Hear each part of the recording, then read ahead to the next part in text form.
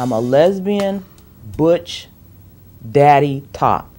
And you could throw faggot in there too, because, you know, that's what I am. I'm aggressive in bed. I'm not a butch bottom like some women are. I've been attracted to women that aren't as aggressive in bed as I am. So to me, it's just it's a control position for me. Do you think you could make me act like a chick? No, I'm not gonna be screaming like no chick. No, that doesn't work with me.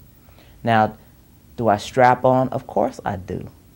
You can foreplay me for all night long for a week and I would still not be ready, you know? And so it's like I'm not ready to receive her in that way. You know, I don't feel that. I don't feel like wanting her. So for her to go inside of me would be like no foreplay at all, even though she has kissed me, she has caressed me. You know, we've touched each other in intimate places, but I still, the penetration part of it, it's just not,